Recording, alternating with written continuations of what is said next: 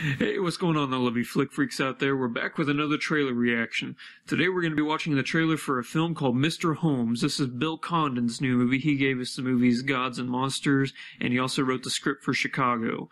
This movie stars Sir Ian McKellen, Magneto, as Sherlock Holmes.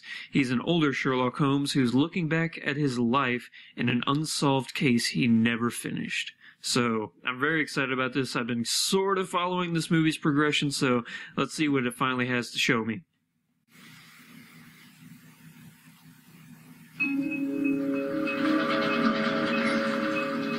His name is Mr. Sherlock Holmes. What's that? Never been bitten. Stung, but you don't have teeth. Never been bitten. No, I have never been bit. That's right, you did Kinsey too, I remember now. Mr. Holmes, are you alright? Alright. Roger. Oh no, he can't be losing his mind to Sherlock Holmes. Sorry.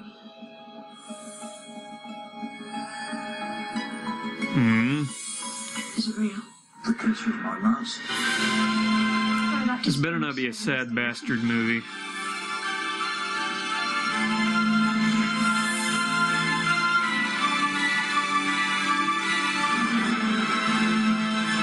Mr. Holmes. Did you finish what you had to do?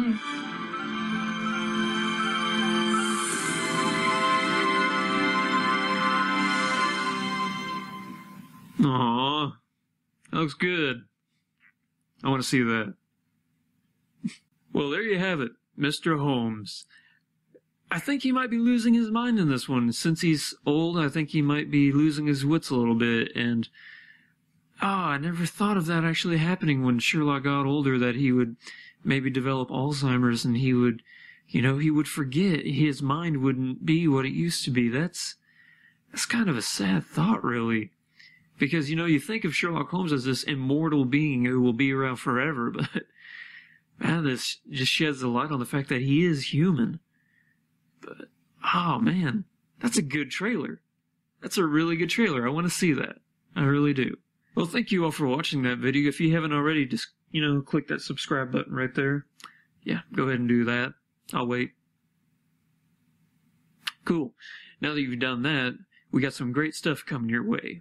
On the podcast this weekend, we're starting our March Madness 2015 TV edition, where we pick 32 of the best TV shows that are currently running or just finished up their last series.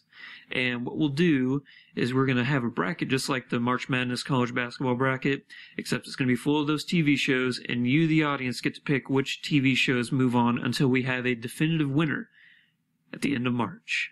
So stay tuned for that. We got a lot more cool stuff coming, and we'll catch you next time. Thanks for watching, guys.